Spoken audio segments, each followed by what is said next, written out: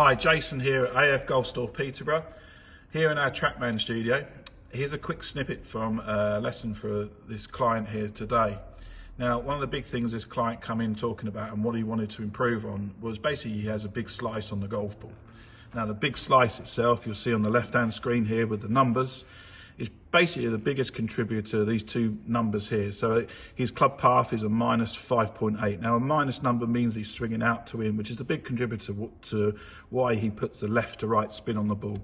In conjunction, obviously, with the face to path, that a plus number means that the club face is open.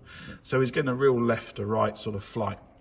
Now, the screen on the right, you'll see his club path is changing. Well, changing quite a lot to just a minus 0.4, which is quite negligible to where he wants to hit the ball, and the face to path as well, just half a degree open. So effectively, this screen on the right will really lead to him hitting a lot more straighter shots. Now, what we'll see is it was just a new concept for this client, understanding what he's doing with the club, and it just made a hell of a difference.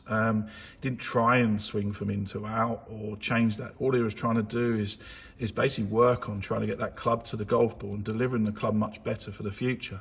We can see here the impact position on the right to the left is completely different positions of body, and this all changed from just a complete different concept. This will help this guy work so much better for the future, get a lot more straighter golf shots, and obviously, hopefully, improve his handicap. Now, if you want to get your fix for your golf swing, just follow the link in my bio and get yourself booked in today.